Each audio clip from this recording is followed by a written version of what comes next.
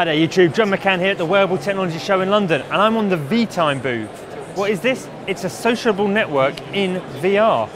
That means you can grab your smartphone and grab a Gear VR or a Google Cardboard, download the free app, and then be transported to one of 12 destinations, be it outer space, a Parisian roof terrace, or on the edge of a cliff with up to three other people for just a chat, basically.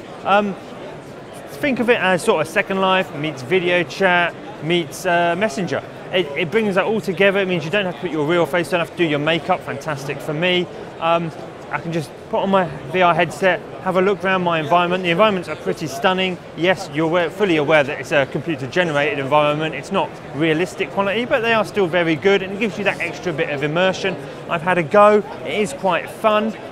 They're saying that they've already got tens of thousands of users. They only launched in December, and as I said, it is free. There's currently no advertising in there, and they're promising it to be free for life.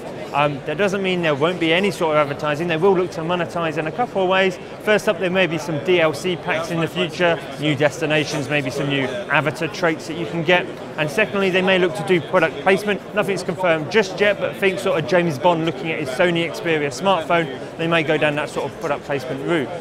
Overall then, it's an interesting idea. Whether it will really catch on is yet to be seen, but as manufacturers continue to push the VR drive, VTime are going to bring it to Rift and Vive and PlayStation 4 VR as well. So it'll be interesting to see, as everyone sort of jumps on the VR bandwagon, if this will really take off. As I say, it's free, it's an interesting idea, it's a nice concept, it's a way to meet new people as well as talking to family and friends, and it's something that you should definitely check out if you've got a Cardboard or a Gear VR.